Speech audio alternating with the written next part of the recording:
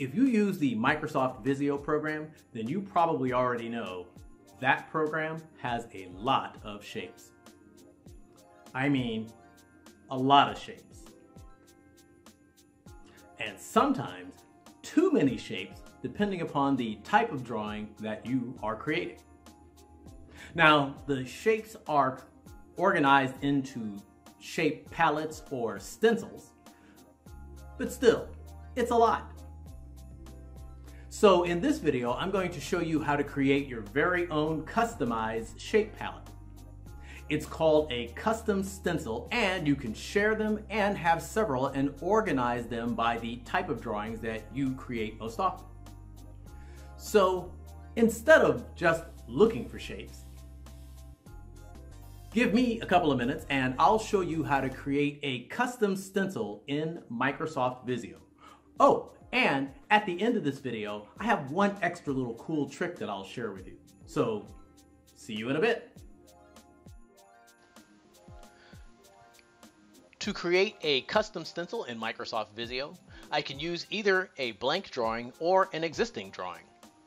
In this example, I've created a pretty basic cross-functional flowchart. When I created this drawing, it provided me with shapes and stencils to the left, the basic flowchart shapes and cross-functional flowchart shapes. But I'd like to use shapes from other stencils, and for this example, the decorative shapes stencil and the calendar shapes stencil. So to add shapes to a custom stencil, I've first got to create one, and to create it, I'll just move up to More Shapes, and then over and down to New Stencil in US Units.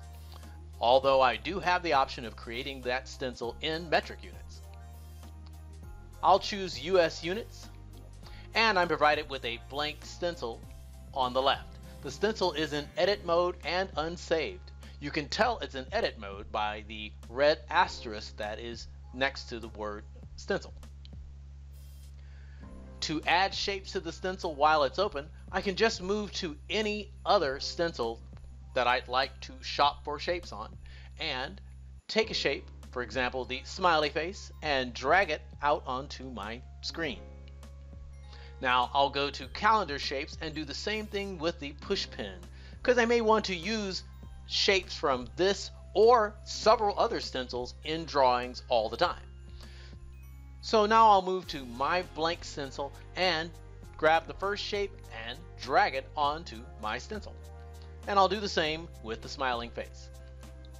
Once I've dragged the shapes onto the stencil, I can right click any of the shapes and choose rename and rename the shape. Or I can even edit the shape by moving to Edit Master. I'll just save the stencil, and to save the stencil I can either click Save or I can right click on the stencil's name line and select Save. Stencils are stored in the My Shapes subfolder of the Documents folder. I'll just name it Mine and then click Save. The stencil is now saved, it's now named, but it's still in edit mode, meaning that if I use shapes by dragging them onto the page, I will drag the shapes off of my custom stencil. So I'll turn that edit mode off by right clicking and then choosing Edit Stencil, which turns off the command.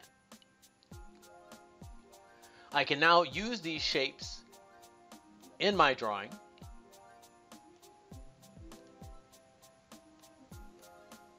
and they remain on the stencil for use in any other drawing that I might have. If I'd like to add shapes to the stencil when it's closed, I can just go to any other stencil and any other shape and right click. So I'll choose Ideas. And then Add to My Shapes, and then I'm presented with a favorites stencil that you could use, or the Mine is the stencil that I just created. That shape has now been added to the Mine custom stencil that I've created, and to reopen that stencil I can just go to More Shapes and then over to My Shapes and then over to Mine and activate that stencil. Now my stencil is active with the 3 shapes that I've added. I can also share stencils, and to share a stencil, I can just go to the folder where they're stored, the My Shapes subfolder of documents, and then select the stencil and then share it using either the share option here or emailing it. I can also store stencils on a server, and any other Visio users have access to that stencil. The real power with stencils comes with being able to mix and match shapes that work specifically for you. So create one, create a few, and customize them so that those stencils work for you. So that's a quick way to create some custom organization in Microsoft Visio using custom stencils. Now, I did promise you one extra one, and here it is.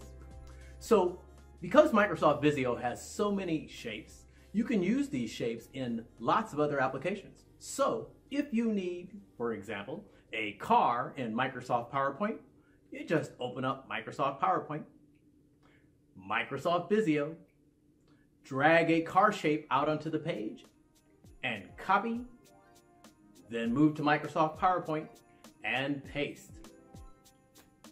There you go. A quick way to use the shapes in Microsoft Visio in lots of other applications. Oh, by the way, if you need a tree in Word,